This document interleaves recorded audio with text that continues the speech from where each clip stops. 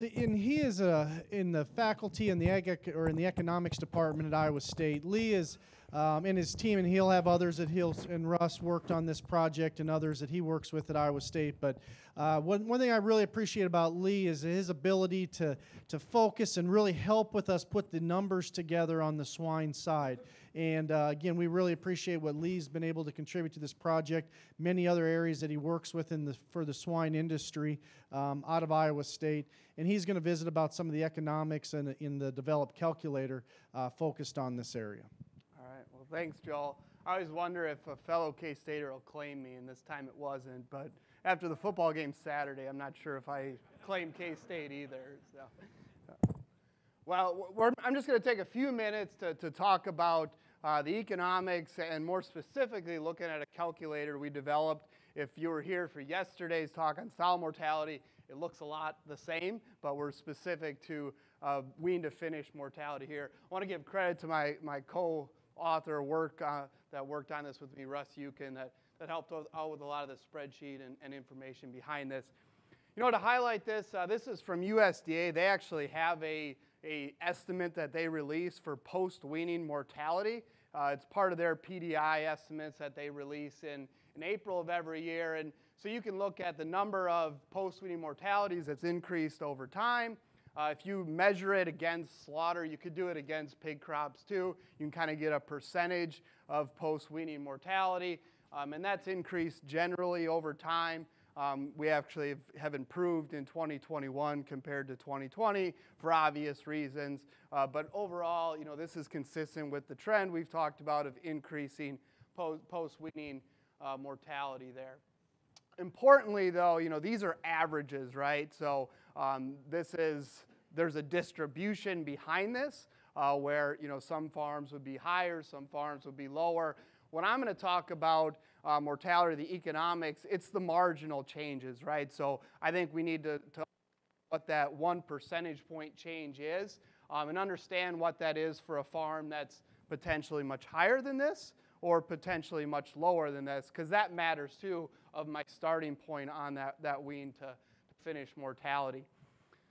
So when we talk about this calculation, and I do need to give credit to some fellow K-Staters, you know, they had this calculation as some of their farm budgets to look at mortality. What we've done here is really operationalize it and allow producers to go in and change a lot of the production assumptions to really tailor it to their individual operation. So what do you need to operationalize that? Well, you need the percent mortality on your operation, and also what that improved mortality would be, the value of a finished pig, and then the feed or marketing cost adjustment, because there's going to be some savings depending on when that pig dies. And so the earlier that pig dies, the more savings you have, or the less sunk cost you have into that pig, right? And so that matters when you look at it. We're going to look at the value of the opportunity cost, so that's why we're looking at the value of the finished pig. There is a few economic speak things that I do want to highlight. Fixed costs don't matter at all in here, right? So if you have increased mortality or decreased mortality, that's not changing the mortgage you're paying on that building. It impacts economic efficiency, and over time that matters, but it doesn't impact your fixed costs. It impacts variable costs, and we'll go into that, and that's that marketing cost adjustment, feed cost adjustment there. Also, the biggest one, and what I hear often is, you know, we can just value this mortality by how much I got sunk into that pig, right? So it's the feed cost, the non-feed cost, the fixed cost. Whatever I want to do is I'm just going to say the value of that pig is that, right? Well, I want to give you an example to hopefully get rid of that thinking, right? So let's go back to June 2020. I could have bought a weaned pig for, on average, about $5.50 per pig. You could have actually got it for $1, and to be quite honest, you could have got some for free, right? If you think back to June 2020, right? So that would be the value of that pig at that particular point. If you just think of when I purchased that pig, there'd be some delivery and things on top of that. Now, if I go to October, when I could market that pig as a market hog, look at what it's worth. 162 on average, a little bit higher depending on how I sold it. So depending on what my market price was. So when I'm going to value that pig, it's worth this opportunity cost. That's even after I fed it too, right? So that's that's the value there versus what I would have had sunk into it. So that's important to look at. What we're looking at is that opportunity cost here. Also, how I sell those pigs matters too. So in the economics or market ledger, it's price discovery, right? So do I sell those hogs negotiated, which is about 1% of the market, or what, and more commonly, what's my formula, right? Is my formula tied to a pork cutout? Is it tied to a negotiation, or is it some combination? Because when we look at prices, and so this is June 2020, this is June 2021, and June 2022, obviously prices have gotten a heck of a lot better, right? That's important. But even then, there's a pretty wide distribution. So back in June 2020, some pigs were about free, up to about $100 per hundredweight, depending on how I had discovered that price, right? That matters in that value of the pig, right? What's that worth? And even today, or last June here, we had about a $50 or so per hundredweight spread on that lean hog price. So that very much matters. And so, that's going to impact profitability, and it's going to impact the cost of mortality. So some of you may be familiar with the ISU Estimated Livestock Return Series. This is for wean to finish. Profitabilities in black and red there. And we also have a calculation for mortality or death loss. We assume just a static death loss in that of 6%. But if you use the USDA data I showed you earlier, obviously a higher percent, it's a higher death loss in there, and that very much is correlated with profitability and prices. Right? So, we're in a fairly high death loss scenario now because of the higher prices that we're facing. Now, the question at hand is, what's it worth to obtain an X percentage point change in mortality? The answer, it depends. It depends. Hopefully I've convinced you that, because it's that value of the market pig. That's going to vary by producer. It's going to vary over time. And we're going to take the approach here that I don't know the cost, and those costs are going to vary farm to farm, right? There might be an animal health intervention. There may be a management or a labor change, right? We've heard a lot of that today already. I don't know what that costs necessarily, right? It may be a particular feed change, but I can tell you what the benefit is worth, and then you can compare that to the cost. And that's gonna change a lot of times too, that cost potentially, as the price of feed increases or decreases, as wage rates, labor availability changes, that certainly can change here. So that's hopefully the value of this tool here, is it's not a one-shot, this is what mortality is worth. We can run this as we're approached with a new environment, a new situation, to hopefully help us guide this optimal level of mortality. The optimal level of mortality is not 0 on any farm, right? Because that last few percentage points are too expensive to go after, right? Because of just too many environmental or uncontrolled things, you'd almost have to have a perfect environment to achieve that, right? And so what we're trying to identify is, what is those few percentage points? And it may be different for a farm that's much lower mortality to start with compared to other farms that may be higher. So the percentage point changes there. Our tool is available on our Ag Decision Maker website. We provide in a PDF user's manual or a guide that walks you through the tool in itself, gives you an example, and then the tool here is on our spreadsheet. So it's an Excel spreadsheet to easily download. And what you bring up first is the production assumptions. So yellow cells, which are a little hard to see here, are cells that you can change. And most of these are yellow. There's a few white ones in there that would calculate for itself. So for this example, we're going to compare an operation that's 6% to go to 5%. You could start at 10 and go to 9 or 8, whatever that is. I'm just assuming that for this example. We're going to assume that the average weight of dead pigs is 150.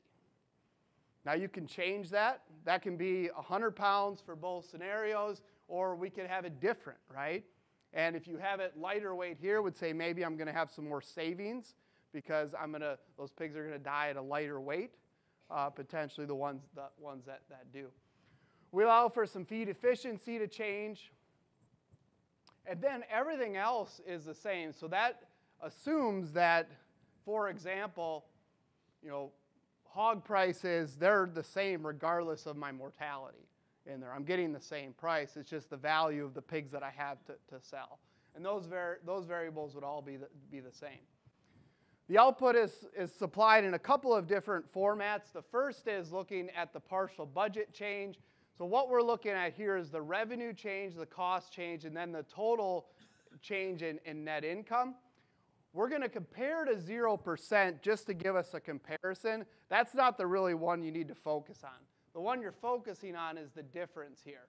So as I compare 6% to 0%, I'm losing out when I take the hogs and the manure value by about $13 per pig there, or per head.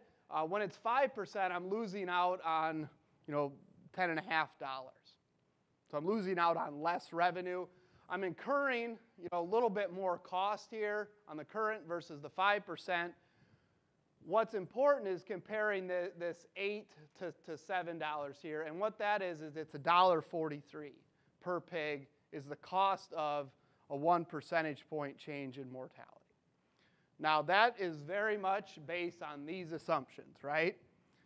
And the challenge there, so I don't want you to go away from this talk and say an Iowa State University says 1% mortality is worth that.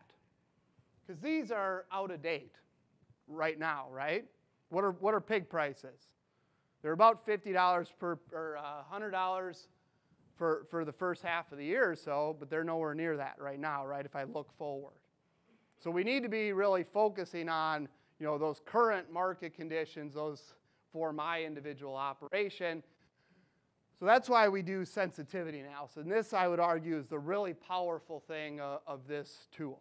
So it allows us to compare if we just change 2 factors here, what's that impact? And the take home here is, so if I take the base case, and my base case, remember, was $100 carcass weight, it was $6 mortality. And if I just change to 5% mortality, if I keep lean hog prices the same, that's worth $1.43, right? Now, if I'm at 6% mortality, but carcass prices are 102, that mortality is worth a lot more, right? Because my opportunity cost is a lot more. Now, if I go from there and reduce to 5%, it's actually worth a little bit more. So it's increasing at an increasing rate. So as I move up and to the right there, I get a bigger bang for my buck, not surprisingly, right? Because the hogs are worth more and my mortality is less. As I move this way, it hurts me a lot more, right? Or you could argue there, it's not as valuable, right? Because I'm already losing money on those pigs. You can see this graphically, and this is available in the tool here. So, an extreme is if you go down to $96 lean hogs, which is still a pretty darn good price, right? But we're dealing with much higher costs in this environment. The only one where the income was over the cost was at this small relative mortality of 4%. Feed price, it's the scenario here is flipped. So as feed price increases, it becomes less profitable to feed pigs, right?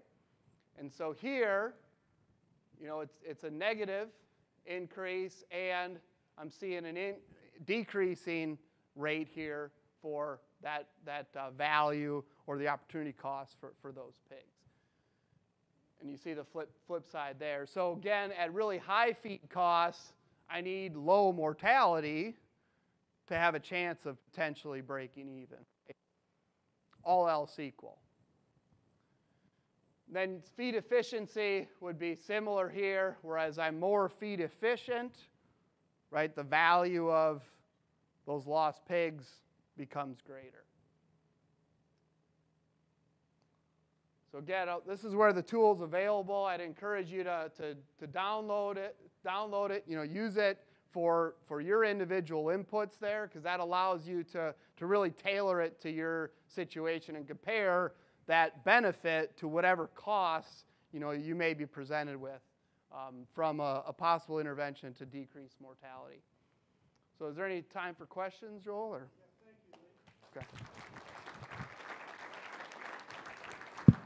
So if there's a question for Lee, and we'll have the other speakers come up, what we're going to do is we'll allot time to about 5 after 12. At 10 after 12, the other big session starts with all the wrap-up information. Since we're across the street here, we can go to about then and still get over there and get you settled. So we'll have about 10 minutes for open questions if you'd like, but we can start off with Lee as we bring the other speakers back up. Also, I'd like to mention, too, at the end of your rows, we got some postcards of information, how to access all the information. If you wanted to grab one of them about the project and all the resources that's available through that.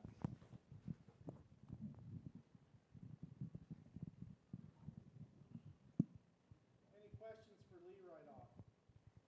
Okay. We'll have the speakers, we'll bring you back up front and just kind of open it up for some general questions or discussion for any of the speakers.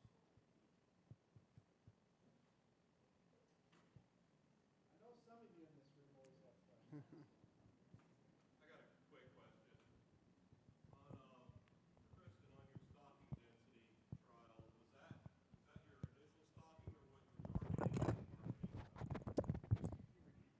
Yeah, so the question was on the stocking density, was that stocking at placement or stocking at marketing? And to control for the trial, we did it stocking at placement. Yeah.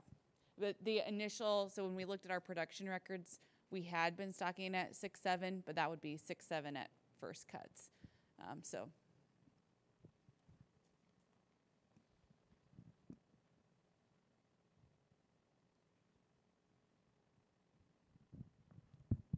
Yeah, my question is also to Christine.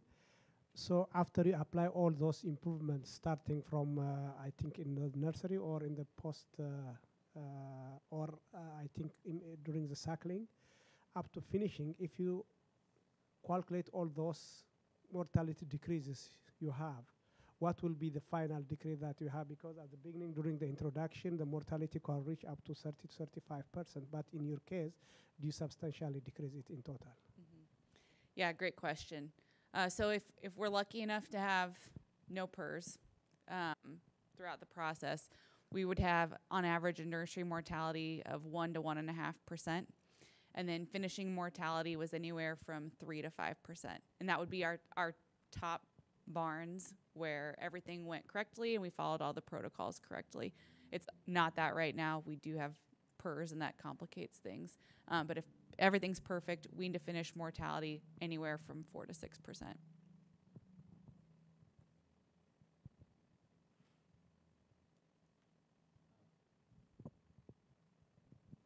Christine, thanks for sharing the data. So very, very good. Regards to use of the Pomotel AC, any reason that you do in water, not in the feed? And is that decreased water intake for the sows? Any comments on that, or? Yeah, great question.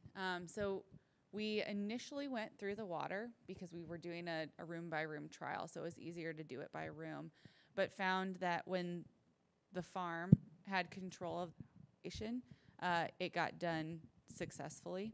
When we would run, we did try through the feed, but you got gestation bins and lactation bins right next to each other, and we'd get medicated feed dropped in gestation. So for that reason, also just the VFD side. So we're targeting Mycoplasma suis and some other things, reducing colonization of different mycoplasmas. So not overly comfortable writing a VFD for those. As far as the water intake, it is bitter. So not an appreciable difference in water intake. Our sows still perform well, but they definitely, you can tell that it tastes different. Yeah. Kate, I have a question for you on the grow finish biosecurity side. Is over time, has Henor done any changes in transport biosecurity from the nurseries to finishing, or particularly from finishing to packing plants and back? Has there been any changes over time that you've adopted or have seen meaningful impact on? Sure. So, over time, we've continued to try and increase, our practices. So any wean pigged trailer, would be washed, clean, and baked. And then from there on out, all of the nursery to finisher and finisher to market are all contract haulers. So on the nursery to feeder pig transportation, we have about half of those, that's probably a little bit more than that today, that do actually have a bake. But again, they are done through contract haulers wash. And so I definitely can appreciate the differences between going to a wash that's owned and operated within company and designated for sow farm transportation, as to the cleanliness of those trailers compared to what you see on the contract side. And so that's been one of the challenges, right, of trying to understand is that's why you see so much early introduction of these diseases into the finisher. Is it related to contract hauling and maybe cleanliness there? Or is it the fact that maybe the farm wasn't clean to start with? There's a lot of factors there that we're still trying to understand and evaluate, because the timing is interesting, right, of those introductions of PRRS. And then on the market haul side of things, we do wash a fair amount of trailers. So generally we generally market in 4 cuts. And so the first 3 cuts will be washed and hopefully disinfected trailer. But then on 4th cuts, we will allow trailers to be unwashed. And so, it's a challenge every day to look at those costs and fight for washing even more trailers, just because that is pretty costly, right?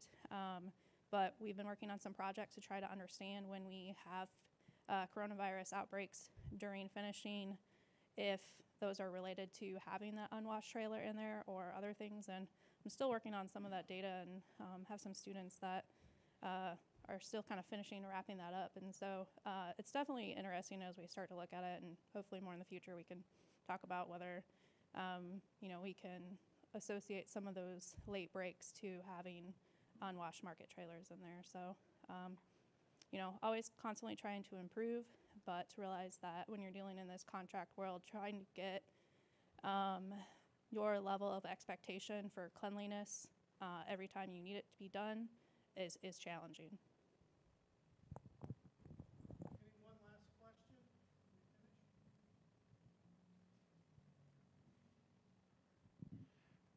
Christine, you talked about, we've seen at least a lot of post-weaning enteric situations going on, whether it's rotosapa, E. coli, salmonella, and you talked about your BioClean. So how do you feel that was important as far as eliminating some of your post-weaning rota problems? Yeah, I think it was the most important step. So we historically tried some other cleaners and I didn't really understand the chemistries. We were running it, we thought it was great. And then when we tried the alkaline detergents, that's when, all of a sudden you had these like yellow, gross floors. You apply your detergent, all of a sudden it's white again. So you can visually see it. The other buy-in, honestly, is just speed of power washing. Our crews, they don't want to use it, or they don't want to not use it anymore because they can wash in half the time.